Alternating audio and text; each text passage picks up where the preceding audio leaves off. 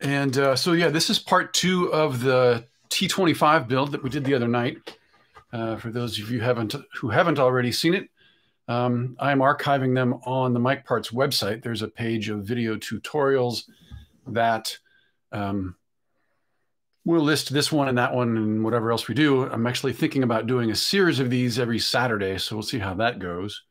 So the other night, what we did was build the T-25, and at the very end, couldn't quite finish it because I made a mistake, which was actually quickly rectified once I stopped the stream. And so I'm going to jump right back into it where I left off. Typically, what people would want to do the first time as soon as they've finished the microphone, is to plug it in and see if it works. And it's always a nice feeling when you do that. Apply phantom power, and you instantly see the level meter on your audio device showing signal. So I'm going to do that right now. This is the mic that I built the other night, with the one change being that I soldered that one wire that I had done badly the first time. So this is not on yet. You're hearing me through a different microphone, but I'm going to switch that. And what you're going to hear is hum, because this mic has no body on it. Right on. More people joining. Appreciate that. Thanks, guys. So anyway, when I turn this up, you'll hear the hum, and I'll talk about that in a second. So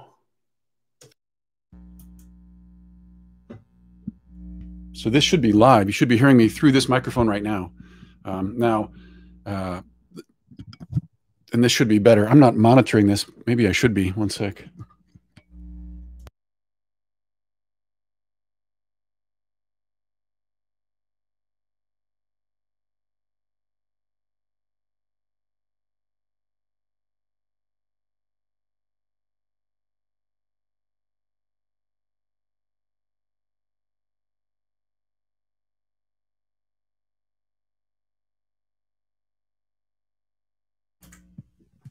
All right. I'm sort of surrounded by cables, cameras, lights, so it's a little fragile here right now. So yeah, now without the hand, watch this. Oh, it's actually not bad. You can probably hear some hum. Every condenser mic without a body on it will hum. And the reason is that there's EMI, RFI all around us, and it's getting into the circuit and jumping into the audio circuit. And although you wouldn't do this in a production sense, for quick benchtop testing, you can just sort of do this thing in order to shield the hum. So again, this is without, I don't hear any hum right now. When I take my hands away, there is hum. Anyway, for a quick test, you can see that that works pretty well. And the point is just as like a proof of life, right? We've just built this mic, we've plugged it in, it works great, that's awesome. And it's always an exciting thing, because if it doesn't work, then you have to debug it. And there are notes about that in the build guide for this, and for all the mic kits that I sell. There's a step-by-step set of troubleshooting instructions, and we're going to go through some of that in this stream. But for our purposes right now, this is awesome because it works. So let me switch back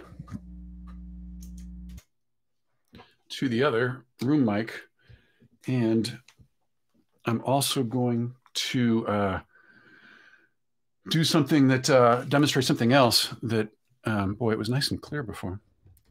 Move this guy a little closer. So I'll also demonstrate the voltage test that we would normally do when we've just built a mic. So let me go to here.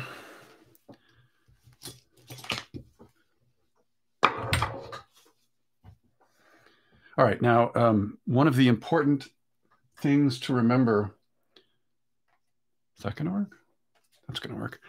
About testing voltages on a microphone like this is that you don't want to listen to it, right? You don't want live audio while you are probing the circuit with a multimeter, because it's gonna make noise and it's gonna blow your tweeter or your speakers or your headphones.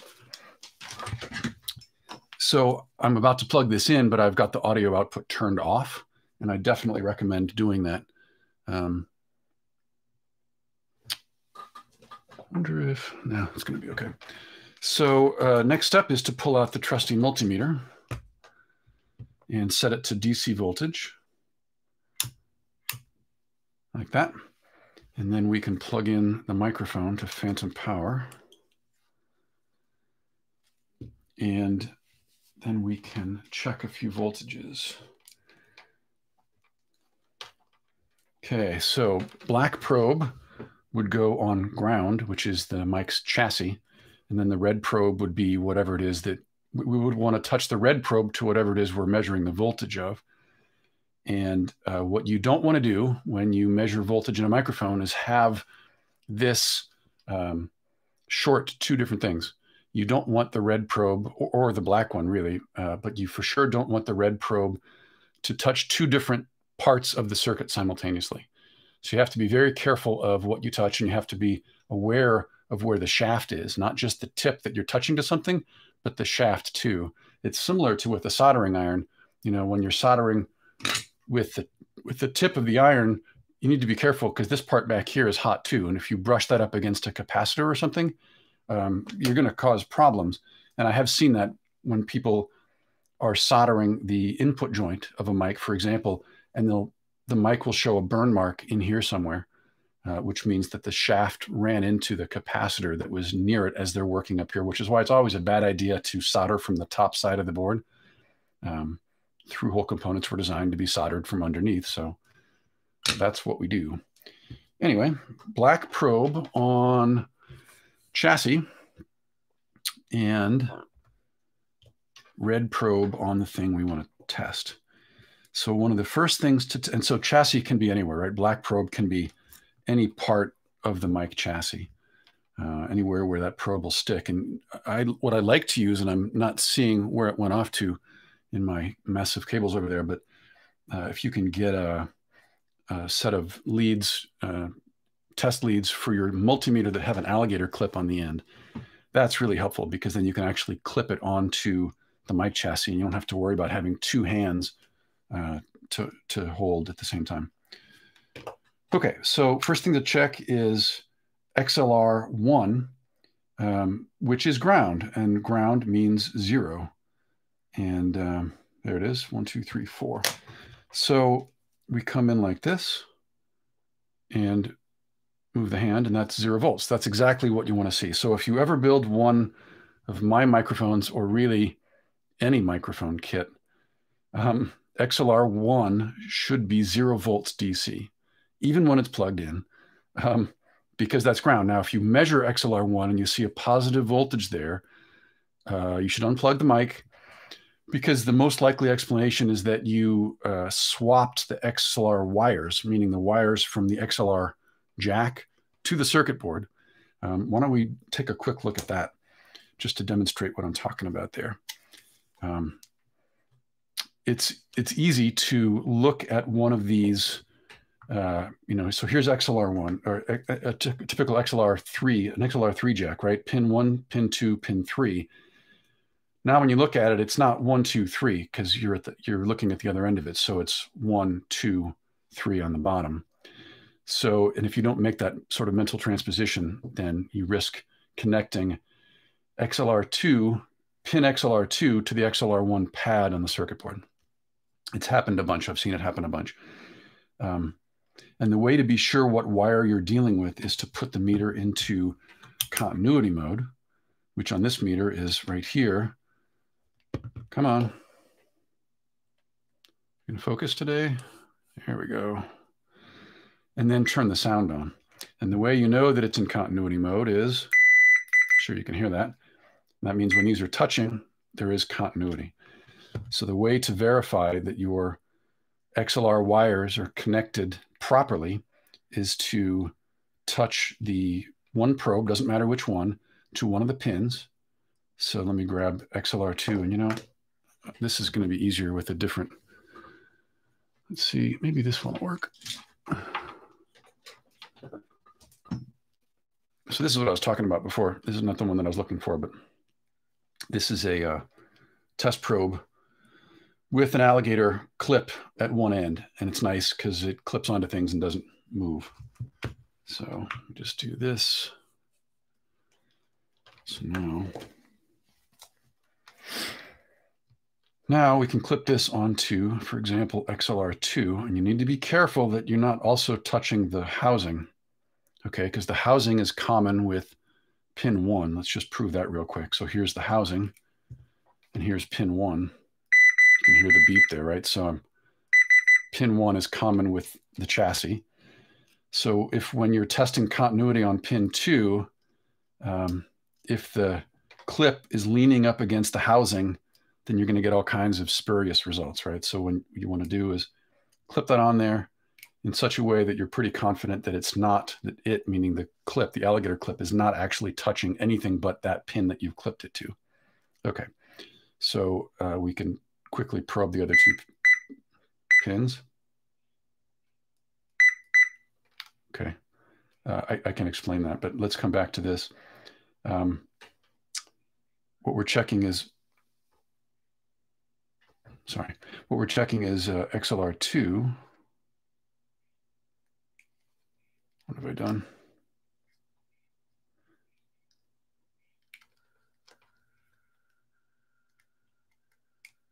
All right, now something is definitely going wrong.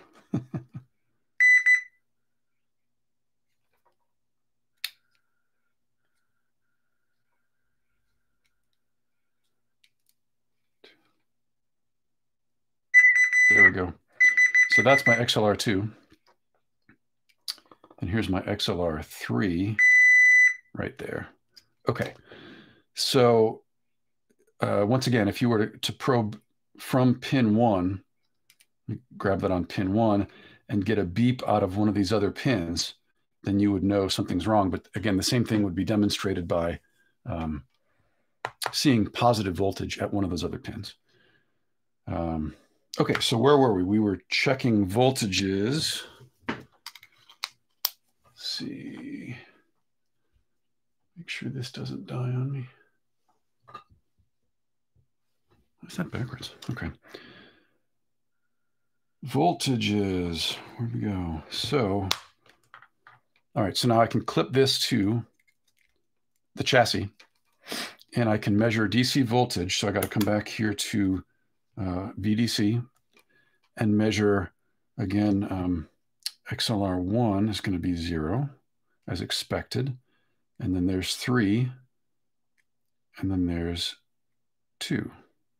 All right. So you want 2 and 3 in a mic that's working properly of this design. And perhaps all designs, but I don't want to generalize. You would see even voltages at 2 and 3. So that's a good thing. And one of the other things, and the manual shows some other things that we could test, and I'm not going to go into them all because this mic is working. I'll point out just one, and that is the JFET source and drain. So the JFET has one pin. It's a 3-pin device, and one pin is the audio input, and that's the one that's connected here. We saw this the other night. So that's the gate pin, which in this JFET is pin 3. And then the source and drain are going to be pins 1 and 2. And most JFETs are actually symmetrical. In this, the way this one is built, pin 1 is source, pin 2 is drain. It would work the other way depending on the circuit. But what you definitely want to see is a lower voltage at the source than at the drain. And so what we're going to do is come in here on pin 1. And if I can zoom in anymore here, all the way. Yeah, so you can actually see pins 1 and 2 of the JFET right in here. Okay, so I'm going to come in on 1, and again, be very careful that I'm not going to accidentally short the shaft of this against one of these exposed resistor leads. So I very carefully come in here, and I'm touching pin 1, 0.7 volts. You can see that in the background. That's good, that's real good. And then to get to pin 2 of the JFET, I can do it from the same direction. Just have to be really careful. And there's pin 2, 4.8 volts. All right. So that's what we want to see is a bigger voltage, 3 to 5 times bigger at the drain than at the source. So that's the voltage measurements that I wanted to show. The other things I wanted to show were about finishing this mic. Because, you know, we got it soldered together. It works. That's great. But I wouldn't call it done. the other night I was eager to call it done because it had been a long stream. But there are things that you would typically do, that you would want to do in order to finish it, make it nice, and make it last as well. So one thing that we'll do is, whoops, don't fall down, is clean up this input joint a little bit. And by clean up, I mean take away some of the excess lead material that's in there. And there's a couple of reasons for that. One, it just looks bad, and it kind of bothers me. And like I said before, we can do a nicer job on these than some people and some companies do. So we can clean that up. And the other thing is we want to literally clean it. We want to scrub it with some solvent. But if we put a cotton swab in there, all those sharp edges are going to shred the cotton swab, and then we have a bunch of cotton stuck on that joint. And that's not great. So what I'm going to try to do is come back to here. Is that working? Yeah. And so I can probably focus that down a little bit too. Look at that. Now you can actually see the flux in there. If you see that sort of goopy yellow stuff right about there, that's actually flux. So most solder has rosin in it, and that's there to help the solder flow. Without it, soldering would be much more difficult. But you don't really want that stuff on your joints, on your solder joints, because it's kind of gummy and it attracts dirt, and dirt will stick to it. And over time, that's bad. That can become a bad thing. And so we want to clean that stuff off there. Now, there are some solders that have water washable flux. But that's not what I used.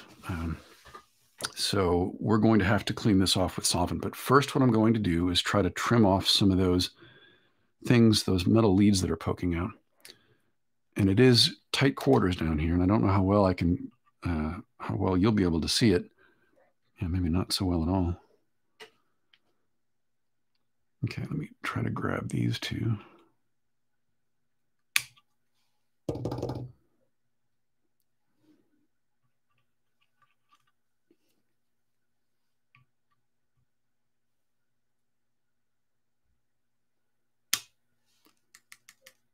All right. And what you see here is the right there is the end of this red wire. And we don't need that there. I'm gonna have to bring this out where I can see it better. I want to do this. How about that? All right. You know what? One moment.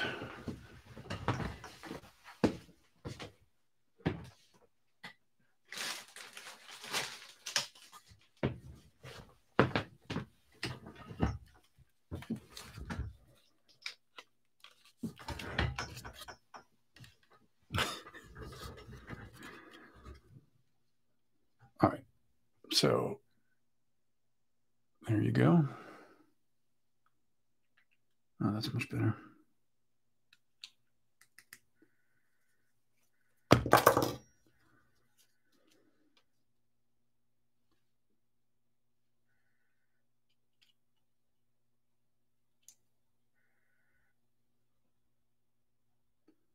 That might be as good as I can get it. Why don't we call it there? Come back to here. You see all that like contamination, all those speckles around the bottom of the board. I think what that is when I clipped off the end of the red wire, it was kind of covered in flux. That's just where the flux had ended up, and it kind of just shattered, meaning the flux, that little deposit of amber colored stuff, just sort of exploded and made a big goopy mess in there.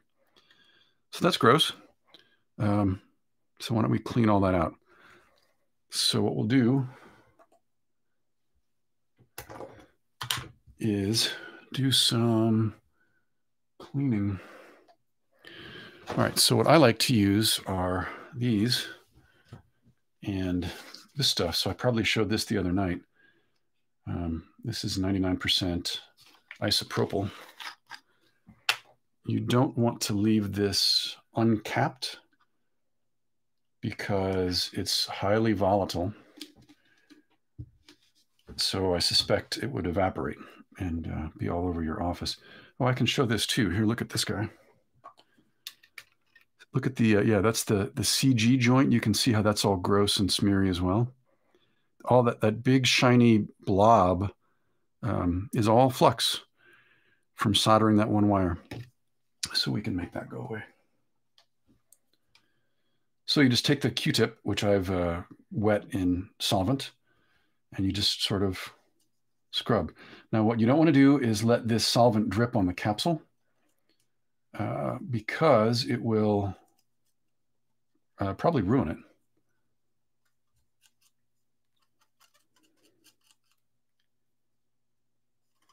And in microphones that have polystyrene capacitors, which I can grab in a second to show in case you don't know what those are. Polystyrene is also easily, it melts in some solvents. I've never actually done it. Never tested it. Maybe that would be an interesting thing to do. So you just scrub till the flux comes off, and then I come back and I kind of swab it dry so that the alcohol doesn't leave any weird residue. So here's what the CG joint, where'd it go? Look at that. See, no more nasty flux deposit there. So we'll come back to here. I feel like I saw one.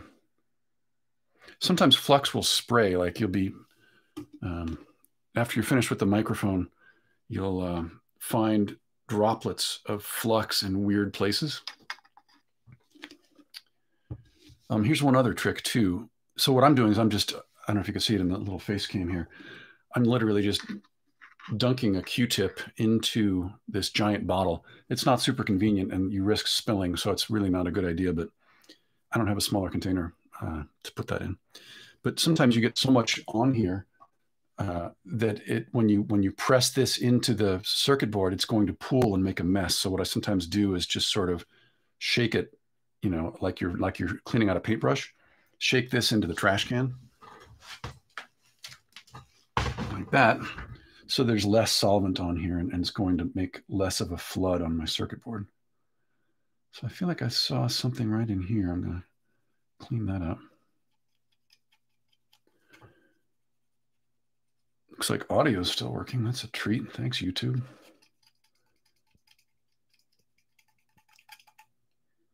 Okay, let's check here. Yeah. Okay, that's that one. Now let's clean up this kind of general grossness. Is that a clean one? Here it is. Also, probably don't want to reuse these because once you've got, looks like it's going right up my nose. Once you've cleaned some deposits up with this, you don't want to put that flux back on the board. So I'm always turning this back around to use the other side or just discard it. You know, we buy these in giant bins of 500, 625 pieces. Not sponsored, by the way. Just a product that we use.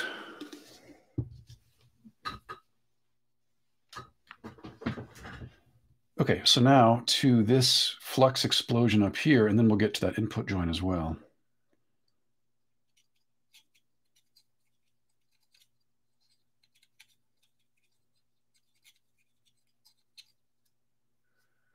All right. That's much better. And then for the input joint, it's you can tell which end is wet if you sniff it. It's much the same as before. You just sort of rub this as best you can. And you know what works well in a lot of cases is that instead of trying to like scrub it back and forth, you lay the swab on there and just sort of turn it like that. And try to get a couple different sides, a couple different angles. And you will leave some threads on the joint because it's sharp.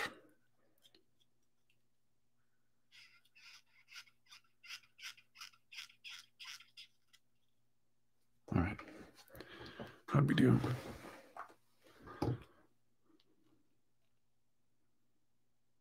Yeah, look at that. So that big, gross yellow gold blob is gone. All that explosion is gone. I do see a thread. See if I can get that out of there.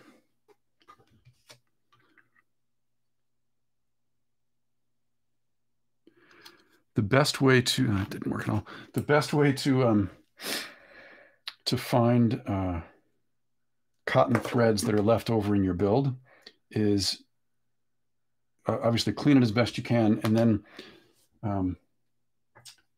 then take a photo of it for the manual, and then you'll find all the threads you couldn't find before, and you have to Photoshop them out.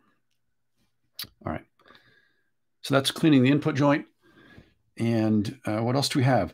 So a couple things we could do now. The easy way out would be to just clean up these joints at the bottom. I mean, you can see this is the same issue as that we just saw, right? All of these have flux deposits all over. Focus.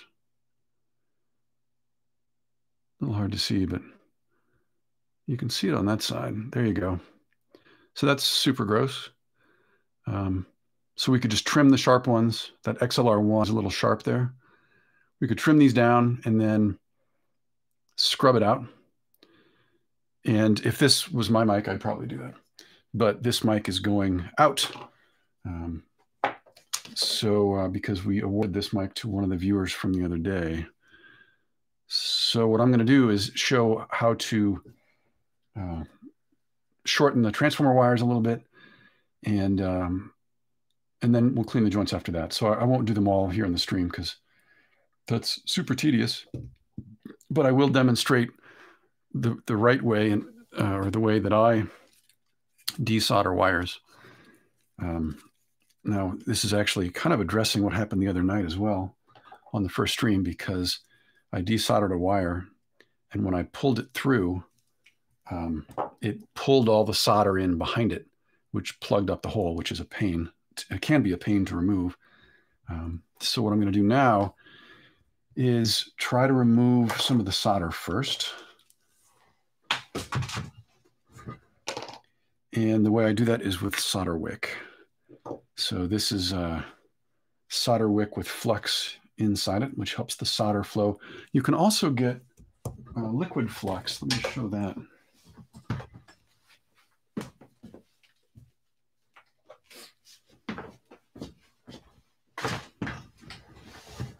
So unfortunately, you have to buy this in giant bottles.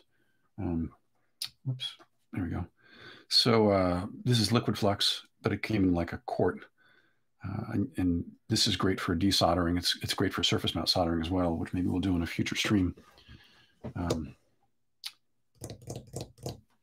Anyway, shouldn't need it right now.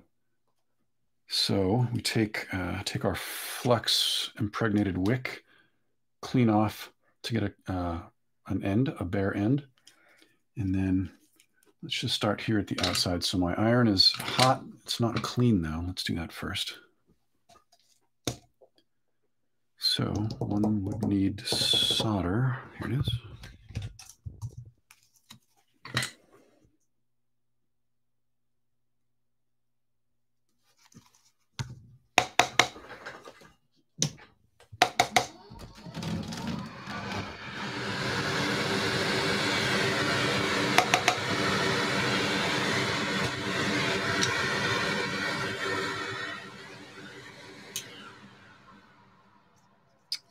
Okay. So the iron's hot and clean, and you can't see what I'm doing. How about that? So we lay the wick on top and we remove the solder first. You certainly could just heat the joint and pull the wire out from behind. But like I said, that sucks the solder into the joint, which is not what we want. Not into the joint, but into the through hole. So check that out. So there's all the solder that I just removed from that joint. And then this, it's pretty cool. So we just took all the solder off, so that wire might actually be free.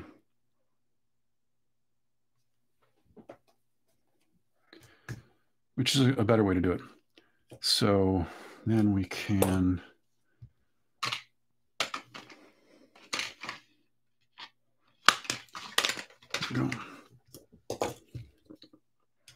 I have to remove this board just to get access to the back side of the audio circuit board. By the way, these screwdrivers are nice. I don't know if you saw what I just did there, but the top is pivots or swivels. So it's nice for one-handed operation. When you put this on something, you can just one-handed unscrew things.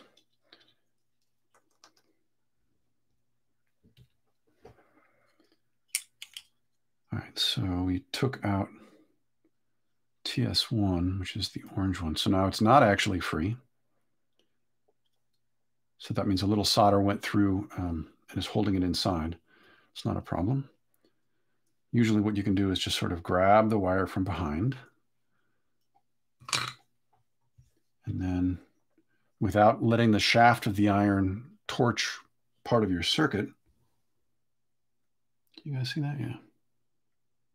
There it is. Look at that. It took like a millisecond of heat to pop that wire free.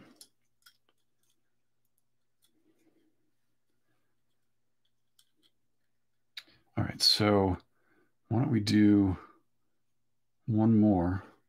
Oh, and then we can also check that our joint is still clean. That's the best way to do that. Yeah, I don't know if you can see the light shining through there, that TS2. That's what you want. If you have a solder pad or a through hole that is plugged up, there are multiple ways to clean it. And I had to do this the other night because I plugged one of the holes. Wick is probably the best way. Sometimes the through hole gets really stubbornly stuck, like it's really plugged up. And there's a couple of alternate techniques that can help with that. Wick is still one of the key tools. Sometimes adding fresh solder to the top, which is counterintuitive, but you can add fresh solder to the top and then lay the wick on and then put the heat on top of the wick, and the fresh solder melts and heats up. It acts like a transmission, like it conducts the heat into the through hole and liquefies that solder, and then it all comes out together. So that's pretty effective. Flipping the board over and doing the same thing on the other side can also be effective. And then in some cases, well, I should mention there's electric solder pumps as well, which is basically a soldering iron with a hollow tip that will pull air through it. And those work, and we have one, but I almost never use it because they get clogged pretty easily, and they have to be cleaned, like even back in the motor, because it's like a vacuum cleaner. You're pulling all the dirt into the device itself. And there's all sorts of mechanisms that try to block the solder and the flux and the fumes from getting inside the unit, but they do get in there. And so you have to take it apart and clean out the internal filter, which the first time we did it was like dripping with flux. It was super gross. So I find that I spend more time cleaning that thing than actually sucking solder with it. So I tend not to use that. And that's, it's a Hacko electric solder sucker. I don't remember what the model number is. The other tool that you can use, these are kind of cool, but also kind of a pain, and they take a delicate touch. These are called solder needles. I think they're called solder needles. You can buy these on Amazon, and they're a couple of dollars. And my only gripe about these is that you have to buy this entire 8-piece kit, of which only one of them is of any use, because these are all different sizes. I mean, you can see, and these are basically just hollow metal tubes. And the idea is that you can, put this up against the through hole, heat it up, and shove it through. And it does actually work, but out of this whole set, this is the only one, this tiniest one is the only one that actually fits any of the circuit boards that I make. I mean, there might be a couple of capacitors on some of the boards where some of the other ones work. And it looks like it comes with just a solid needle as well. I don't know that I've used that. Maybe that one would be of some use. So what the idea of this is that you would put this, you know, behind the solder pad that you wanted to clear, and then lay the heat on this and then plunge it through. And it can work, but the risks are if you hold the heat on this for too long, this plastic handle will soften and it'll shove the needle back up into the handle, and then you have to throw it out, then or buy another set for $5 and throw away another 7 needles. So that's one risk. The other is that, as you can see, these things are prone to bend because this is really small. I don't know what the diameter of this is, but it's less than 1 millimeter. Because that's about the size of the solder pads that we tend to use. So 0.79 millimeters is the outside diameter of this thing. That's, there you go. So not very big, not very strong.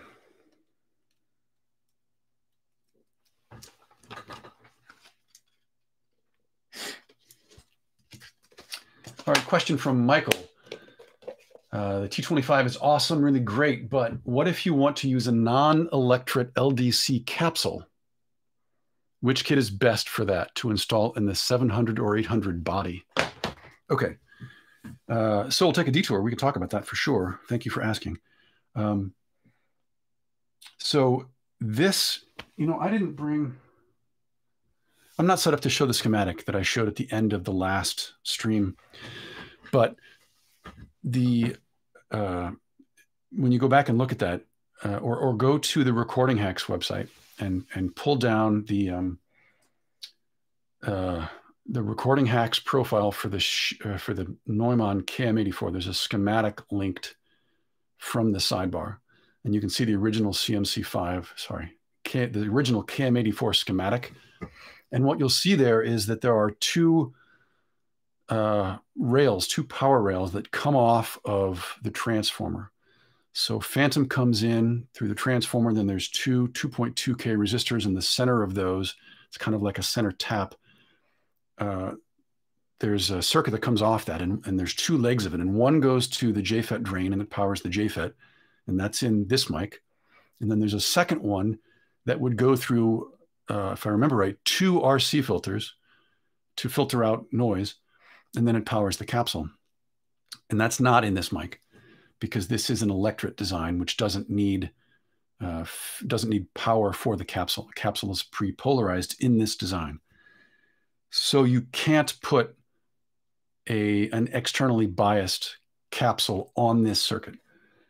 Now, there is clearly the KM84 circuit will support a large diaphragm capsule. This one won't. This version of it won't because it was built for an electret capsule. So the parts that you would need to power it simply aren't there. So what you would need to do is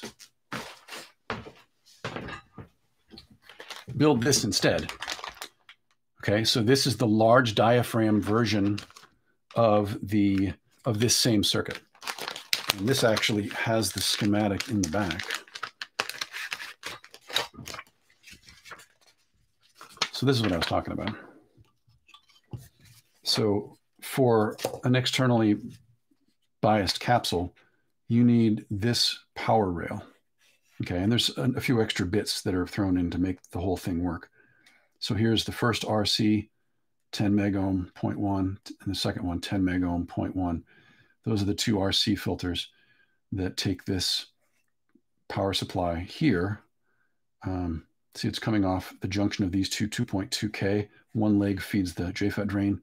Other leg comes up here and feeds the capsule. So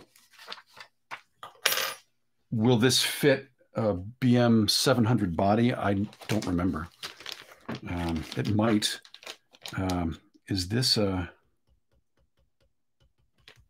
Yeah, I just don't know. Let me see. I think the chassis of this is a very similar size, but if so, then then that answers the question. It's going to be a hard no on this one. You know, it could be done. One could make a version of this circuit that fits a smaller body like this. You'd have to sacrifice something, most likely this really nice big film output cap. If you were to put a smaller capacitor into this kind of design, you could shrink this down, because you can see there's some space here that you could condense. So yeah, it could be done, but this particular circuit will not fit, as far as I know, as far as I can tell sitting here right now, will not fit the BM700, BM800 body. So, I mean, the only reason to use those, though, is that they're cheap, but they're made really cheaply too. So if you're on a really tight budget, then, you know, those things can make sense. But if you have money for a nicer circuit and a bigger capsule, then, you know, the additional spend for a nicer piece of metalwork maybe, hopefully, isn't out of reach. Cool.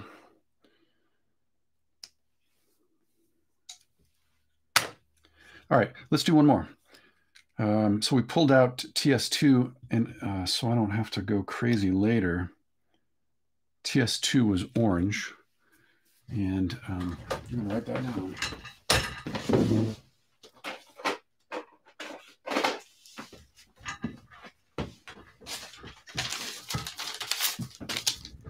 Just for my own notes.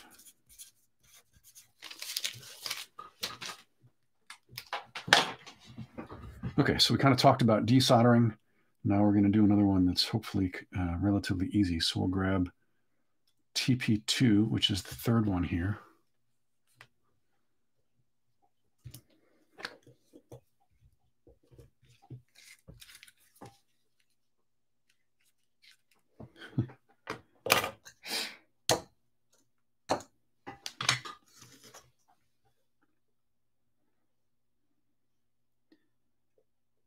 All right, how do we do on this one? TP2.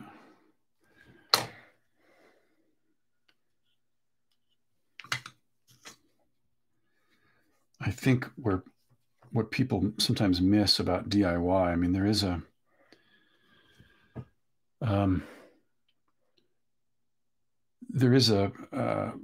mindset among some DIY people that,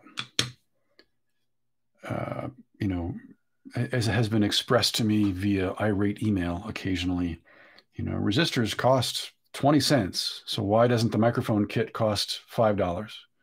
Because there's only this many resistors and this many capacitors, and everyone knows these only cost, you know, this many cents and that many cents. And while that's true, what that idea misses is that buying the components, the passive components, is like the smallest part of any kit design. Designing the circuit boards is a much bigger piece. Figuring out which components to use is a really big piece, because you can't just take any old part. I mean, you could, and it might work. Will it sound good? I mean, that's where some of the value add comes in, is figuring out what actually works well together. And then the other piece is things like I mentioned the other night, is biasing the JFET. That's not, I mean, that requires expensive gear to do. It requires time. There's a selection process. You know, we buy a certain JFET and they don't all pass. We'll put them in the rig, and some of them just don't work in this circuit because of IDSS or some other characteristic that varies from one part to the next. So there's a selection process, and then the biasing process, and then having all the parts on hand to, you know, to create that. So, there's a little more to it than just buying some parts. Okay, so now I've got those two desoldered, and the holes are clean, which is awesome.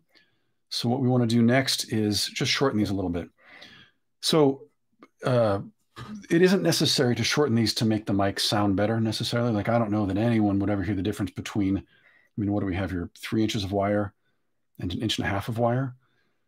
there is a practical consideration. If you cut the wires too short, they won't reach where they need to go, and that sucks.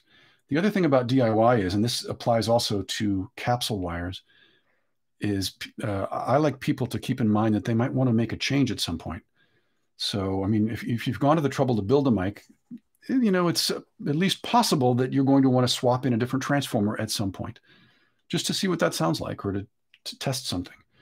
And so if you cut these wires down to little nubs, then your ability to reuse that transformer in some other microphone is very much reduced.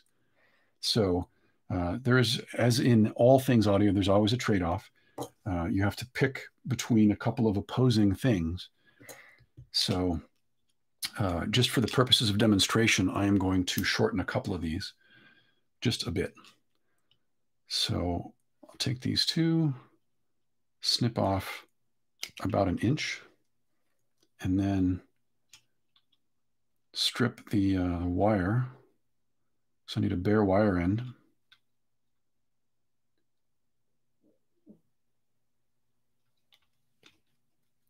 Like that. So having the right tool makes that particular job much, much, much easier. All right. Now, we can tin these. That's kind of a best practice. I don't always do it if I'm about to solder them anyway, because there isn't a lot of time for them to become tarnished. And you also have to be careful when you tin wires that you don't put so much solder on that you can't fit them through the hole in the circuit board anymore. So a little goes a long way. So what I'm going to do here is just kind of twist these a little bit so you don't get stray wires poking out. That's something to watch out for. You know, when you look at an arrangement like this, there's not a ton of real estate between the solder pads. And so if you stick in a braided wire and it sort of flays out, and you get one little wire thread that's grounding or shorting against the next solder pad, that will prevent the mic from working. So it's important to have a good look at this after to make sure that things are connected the way they're supposed to be and nothing's, you know, cross-wired or something like that. Okay, solder. So this is how I tin wires. Put a little solder on there and just sort of swab it across the wire end. You don't need a lot. And as before, I mentioned before, you don't want to do that kind of operation with anything valuable underneath the soldering iron, because if solder or flux does drop, you want it to hit the top of the work surface and not something that you paid for. Okay, so TS2 is orange. So TS2 is the one here on the end. So we drop that one in here. And I will solder these one at a time because it's hard to keep multiple wires to stay in place, in my experience. So I don't try to insert a bunch and then solder all at once, even though that seems like it would be more efficient. And what I'm checking now is the mistake I made the other night, which is that the insulation hasn't plunged through the hole. So I'm making sure that only bare wire is poking through the hole. So let's see if you can see that here.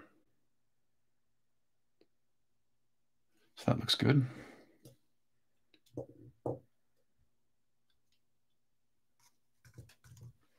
All right, and then we just take a little bit of solder.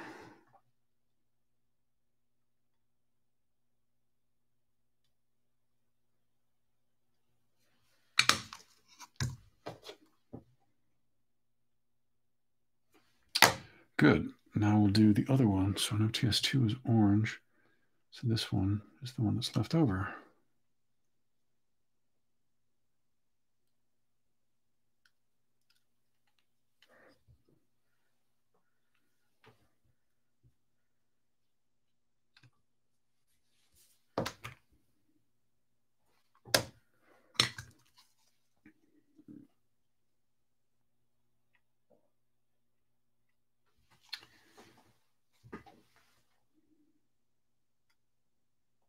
I should mention too, One thing to watch out for is you don't want a lot of bare wire showing behind the solder joint. Let me jump onto the microscope and see if I can show that off. So this wire, yeah, that one looks okay, actually. XLR2 is a good example of what these should be. You want that insulation jacket to come right up to the surface. So XLR1 could be in a little bit, but it's ground, so I'm not so concerned about it. But TP2 is, yeah, like that. You wouldn't want that. Okay, so let's see if we can just lay this on the table in such a way that I think that's going to be okay. Yeah.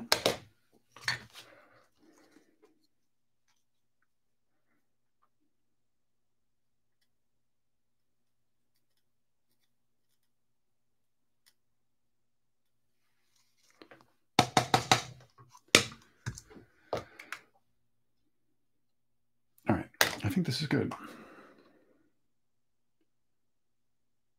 So we can trim off TS2 and TP2 and maybe XLR1, and then just clean those up. So this is what that looks like.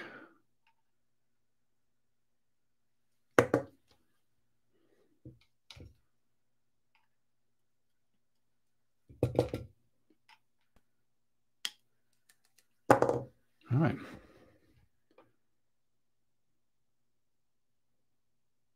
Looks like we've got a little piece of wire clipping on there.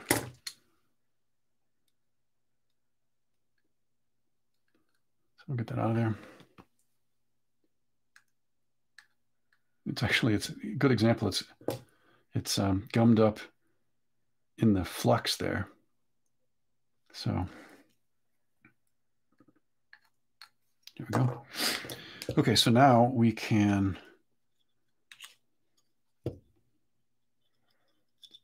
throw this thing back together. Oops, sorry.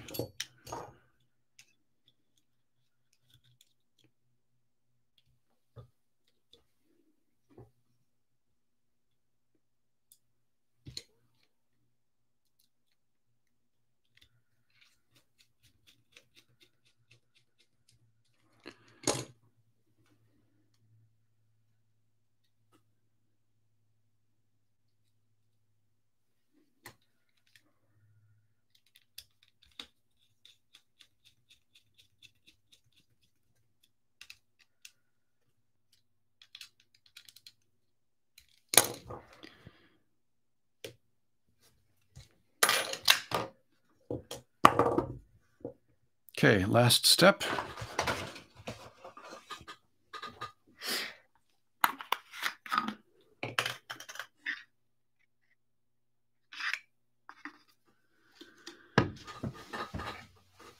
Last step is to clean these up.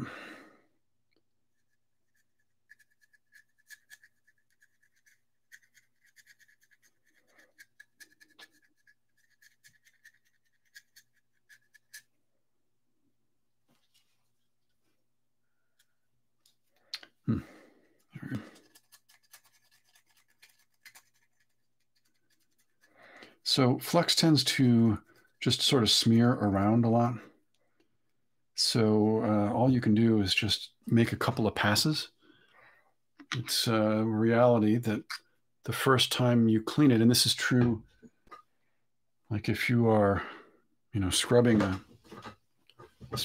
back of a circuit board, especially where there's a lot of deposits, the first pass that you make, especially if you're using like a cotton swab like I am, you're really just pushing the flux around.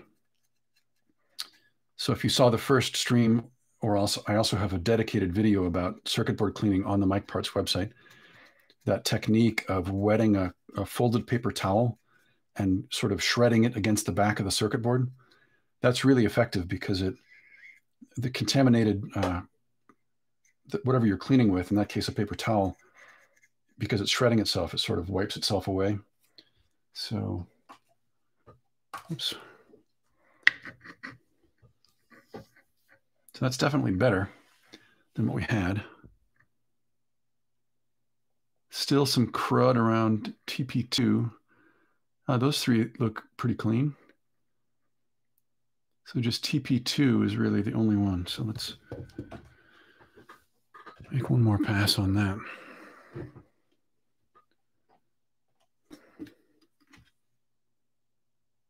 Whoa, almost got a lap full.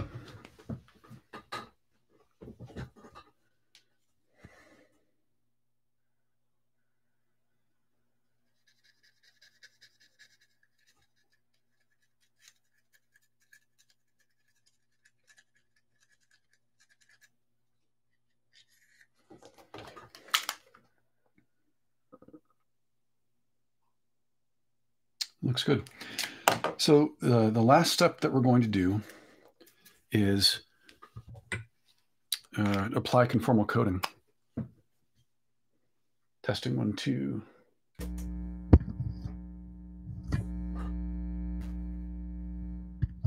So just for grins, this is the so this is the mic now that we've rewired the transformer wires and cleaned up the input joint.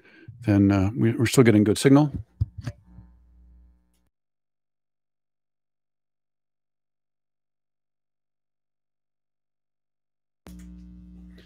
The hum is because the body's not installed. So that's why I'm shielding it with my hands. So yeah, so it still sounds really good.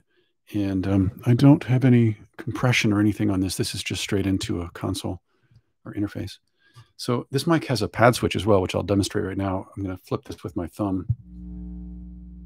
You can see that there in the corner. So this is with the pad switch off, and this is with the pad switch on. So that's about a 10 decibel cut. And that's with the pad switch back off, disabled. Before we do the next step, you would always want to do this step, which is to say, we're about to apply conformal coating, which will seal that high impedance joint against moisture and contaminants. But before we do that, we want to make sure that the mic is working, because conformal coating is, it just makes a mess. Like if you apply the coating and then realize you have to rework that input joint after you've painted that stuff all over it, then you have to burn it back off and it smells terrible. So it's best to make sure the mic is working the way it's supposed to be before you do that. So that's what we've just done now.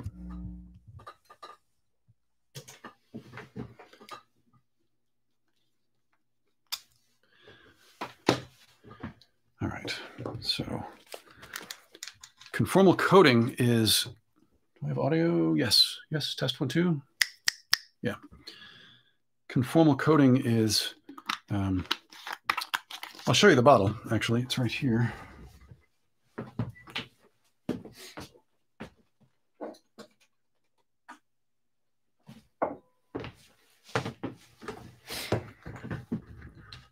Where are we?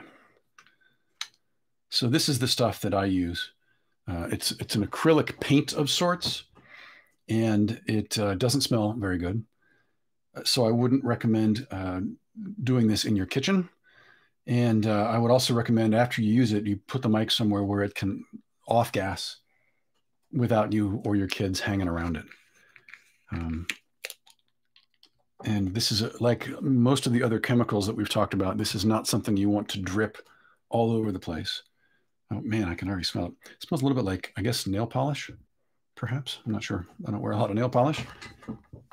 The question that always comes up is, where do you put it? Because I've seen products that are basically dipped in this. But I think that's not necessary. It just makes a mess. So what I do is I get these inexpensive paintbrushes, and where we're going to apply it is the high impedance joint. So the high impedance joint is basically everything that's connected to this 1 gig ohm resistor. So let's jump over here for a closer look. So that's the 1 gig resistor, R2. And you can see it's connected to switch pin 4. And what else is connected to switch pin 4? Well, this red wire is. And the JFET gate, JFET pin 3, which is right there, is connected to it as well. And that's it when the pad is off. But when we switch this pad on, the switch shorts these two pins internally, pin 4 to pin 6. Pin 5 is not used. You can see it stubbed out there. So when the pad is on, this thing here, this joint here is also high impedance. So now that I look at it, I realize we should have cleaned that up a little bit too. So let me do that real quick. We will first clip off that excess sort of pointy bit right here.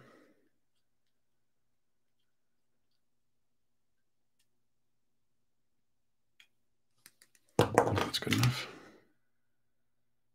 Yeah. And then we'll grab one more of these.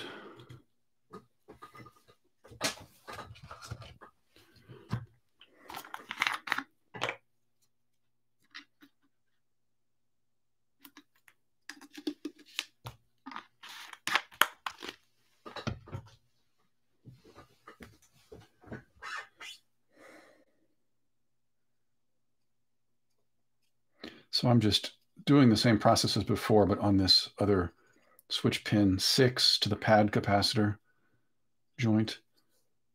You can also come in underneath. You can see the angle that I'm working at here.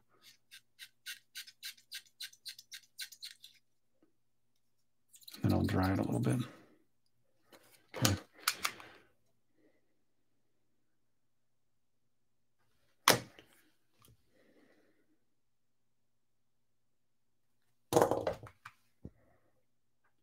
So I just used the needle nose to try to remove some threads. These are very difficult to get out. Yeah, you can see them there.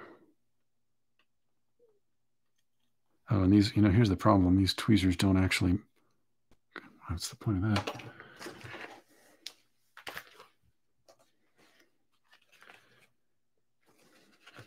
Maybe something like this. It might work better.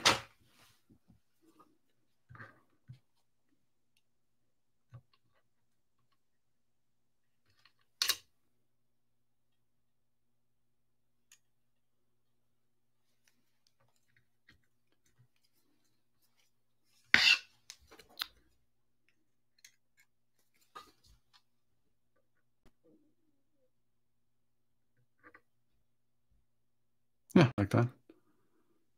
Looks like there's still a little bit of residue. That's actually, I don't think that's flux. I think that's alcohol residue on the board, and that's not going to hurt anything because it's not touching anything that we care about. So, okay, on with the conformal. So this is quick. We just take a little bit of this stuff.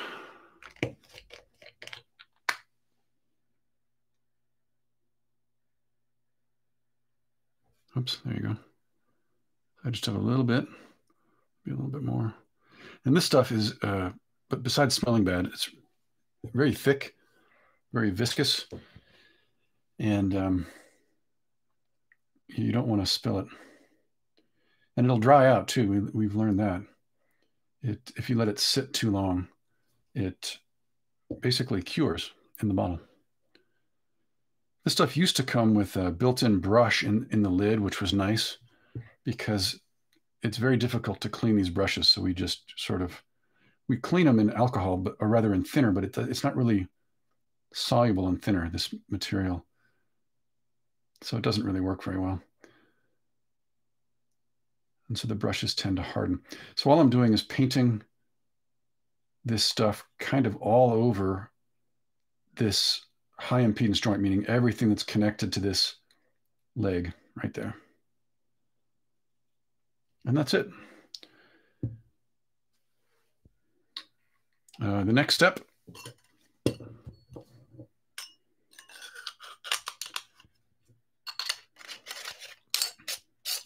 check the pad. Pad is on, so I'll turn the pad back off.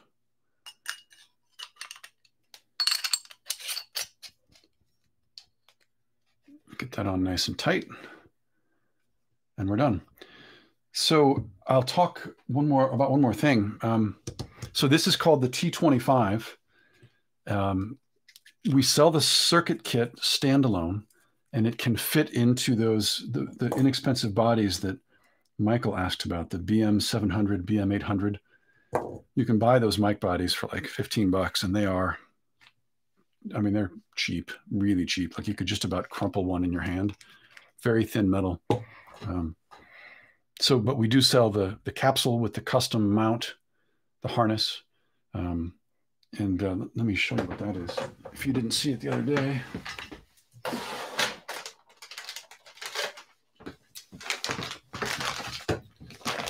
So this is the capsule and the mount pre-installed. So we sell this separate, and that's the capsule installed in the mount with the right wires. You need a certain kind of wire to work well as a capsule wire. So we sell that as a standalone. We sell the circuit kit on its own as well. If your interest is in retrofitting parts into a different donor mic, and then mostly because those common donor mic bodies are so flimsy, we started selling this, which is it's ironically, it's the same. I think it might be the same tooling as the BM700, BM800. It's just made of much thicker metal. So, and this is the very, very last one of its kind. This was the first production run of these that we made, and we're out. This is the last one. I was lucky to find one left on the shelf to do as the mic giveaway for this first stream that we did. So the new ones will be here in about 2 weeks. This is gone. This was the first attempt we had at making a logo. I like it, but we ended up not sticking with it. So the new ones won't have that. They will instead have the Micparts diamond logo badge, which is an embossed brass badge that's glued on. We don't do this anymore either. That was an idea that I had that everybody hated. So we won't do that anymore. So we will have the T-25 microphone kit back in stock soon, very soon. And then Jason says lacquer thinner may work with that stuff. I think you're probably right. I'll have to check because I might even have some lacquer thinner. Yeah, I just don't know. Sorry, I'm looking at this bottle. I don't know what it needs. I mean, honestly, they probably make whatever solvent you need. I haven't done it.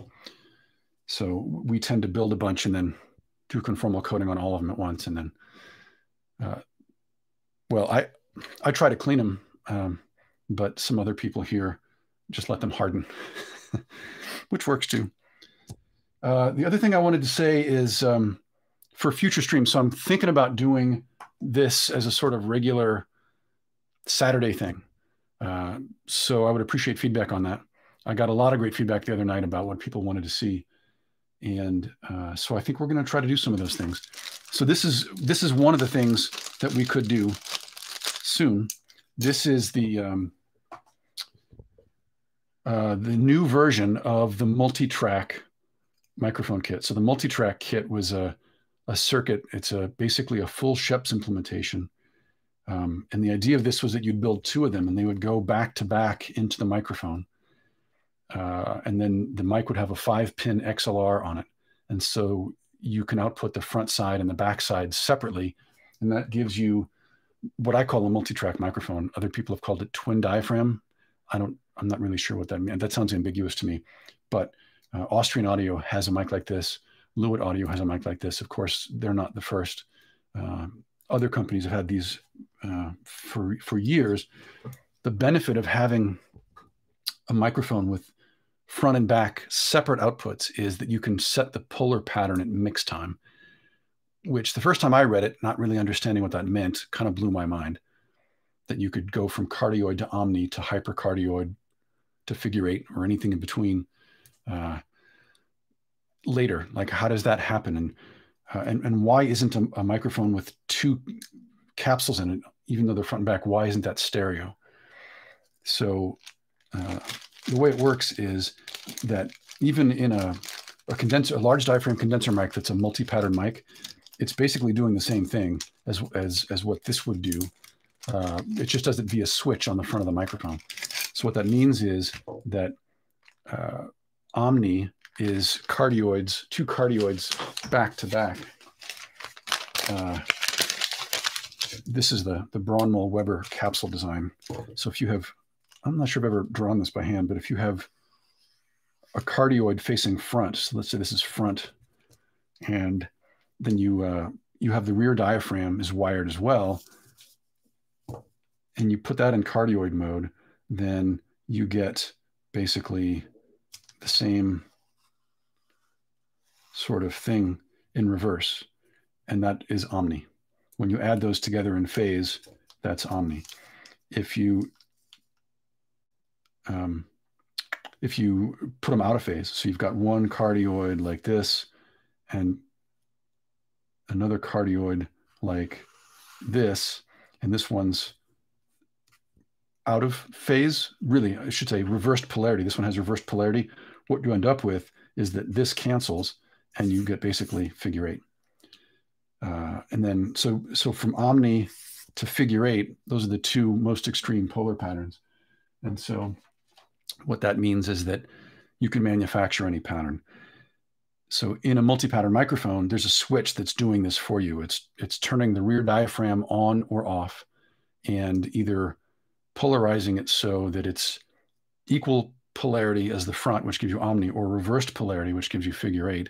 And then if it has some of the intermediate patterns like the wide cardioid and the hypercardioid, then what it's doing is lowering the relative volume of the rear as compared to the front.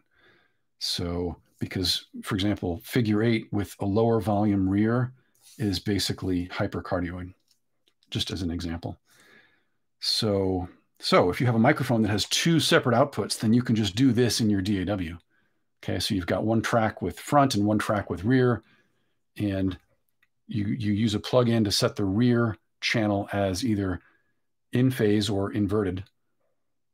I should say same polarity or inverted polarity. And then you set its relative volume level. So that way you can manufacture any polar pattern after the fact. So anyway, this is something that we could build. So if people are interested in that, let me know. I know some folks asked for a tube mic build. We could definitely do that. And then over here, I meant to go through this before. This is a whole giant bag of interesting things that here's a prototype Roswell product, noise tester that I'm building. This is the transformer coupled 990 kit that we're offering as a custom build. There's all kinds of goodies in here. Looks like spare parts, rejected parts. Maybe we don't clean up as much as we ought to, but yeah, here's a new prototype of another 990 compatible kit. Here's another secret Roswell product. So anyway, it occurred to me that it might be fun to build some of these things. I mean, some of these are kind of secret, the details of which are to be revealed, but it might be fun to build some of these things. So any feedback on that would be welcome. Oh, Matt Fox joined again. Hey, Matt. Nice comment. Yeah, so Matt's a pal. Matt Fox has been helping out with Recording Hacks, and he built the T-25 and digs it and is high on the wait list for the new series of metalwork, which isn't here yet, but hopefully soon.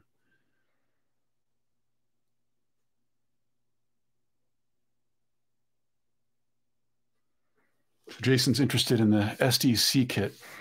Yeah, so we have 2 small diaphragm kits. We've got the SDC 84, and we have the transformerless SDC. Let me grab those.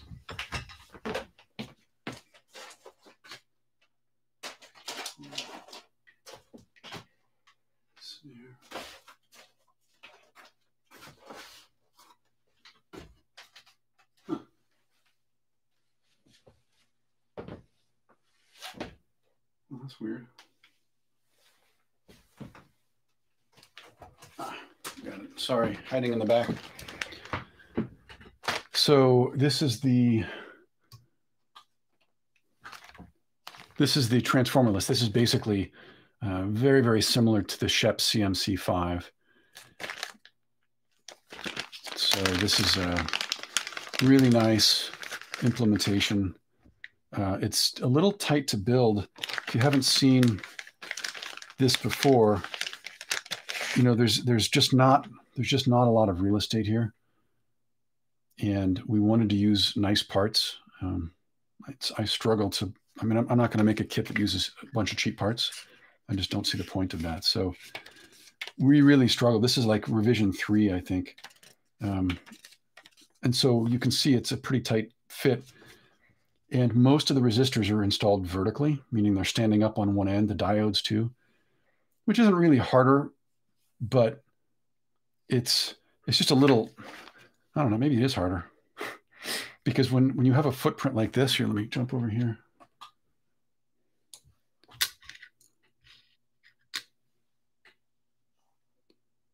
So something like this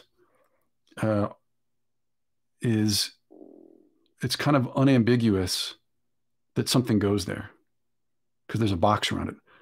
But here's one of these vertical resistors. There's no box around it. So you just have to pay closer attention to where things go. And you know, the truth is, I've never had anyone contact me for tech support and say that he, you know, installed something that's spanning parts. You know, like instead of putting this is R12 here. Instead of putting R12 here, they put, you know, one leg here and one leg here. I've never had anyone actually report that, but it seems like it would be risky just because it's not quite so clearly marked. We just didn't have that much room on this board to get parts on there. So, but I'm really proud of this new implementation. So we just came out with this. This is the microphone kit version. We just came out with this not so long ago. So this manual was updated in June.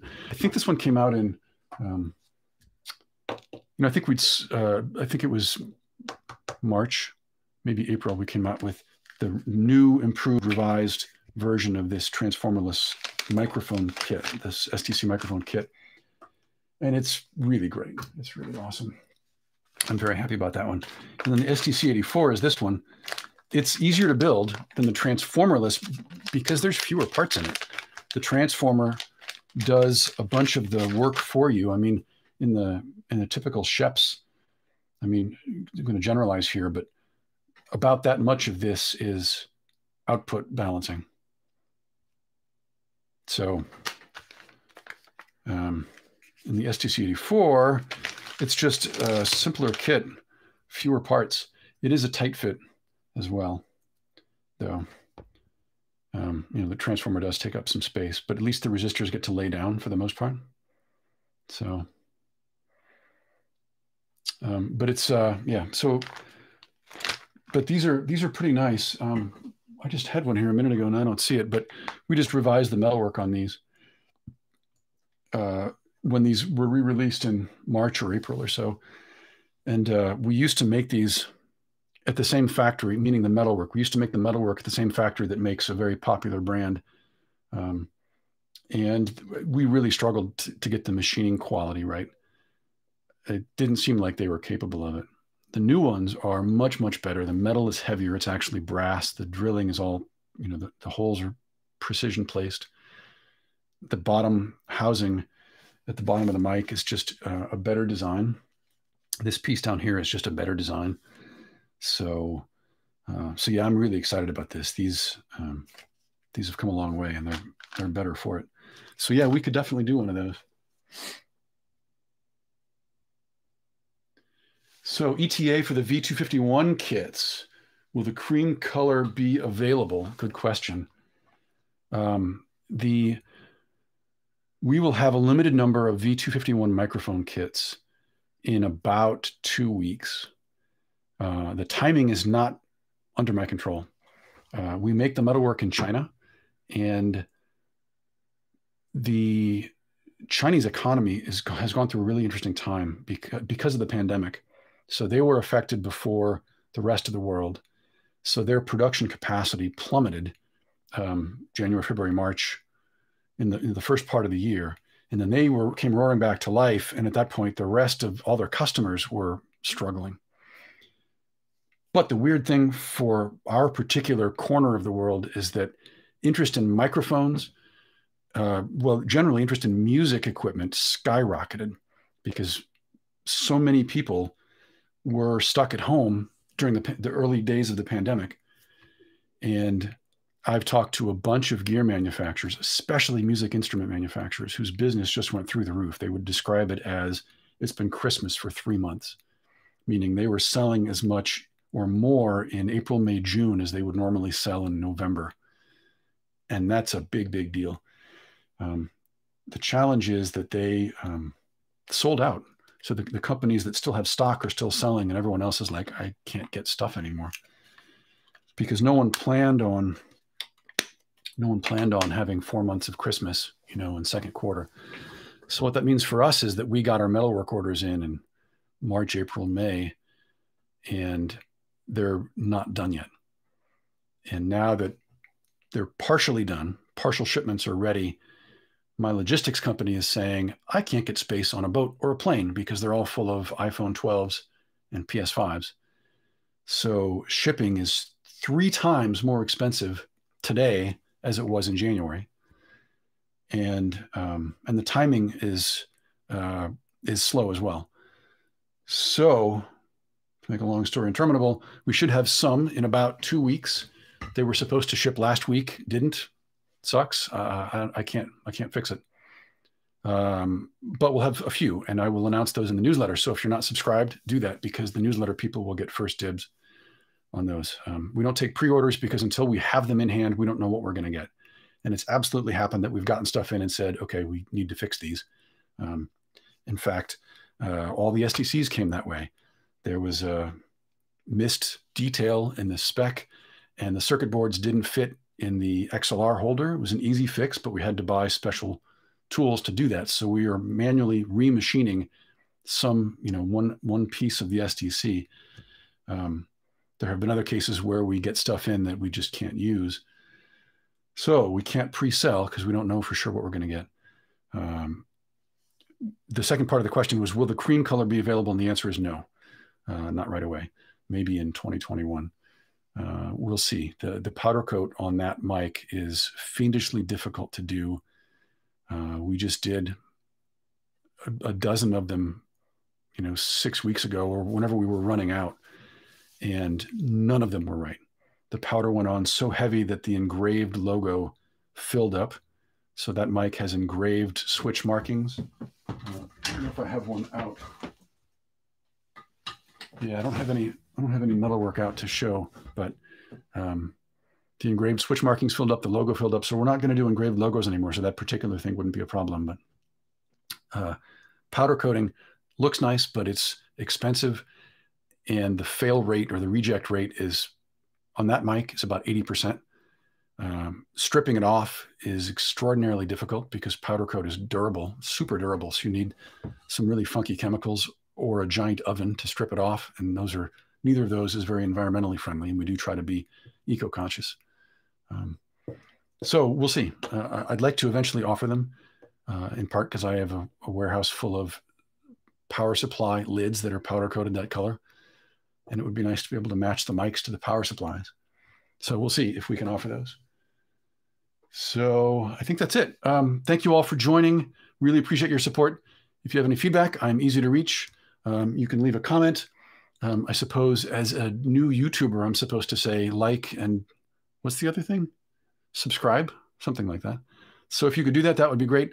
If you could leave a comment with any feedback, that would be awesome too. Hopefully we'll tune in again next Saturday and build something else. So yeah, look forward to that.